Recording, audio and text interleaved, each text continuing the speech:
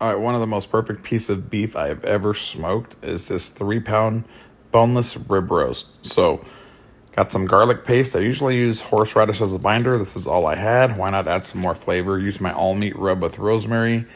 So, the meter probe will go directly in the center core of this piece of meat. As you can see there, I will track the perfect temp, take out the guessing, stick that probe in there. We hit about 119. Then once we went on that flat rock for that reverse sear, this is where we're going to start building that crust. So once this was all said and done getting that sear on, I rested it. This hit about 126 after the sear and about 132 after it rested for about 20 minutes. And that's the key. That meter probe takes out the guess game every time. As you can see here, rested so perfectly, the juices did not escape. The most perfect piece of beef I've ever smoked.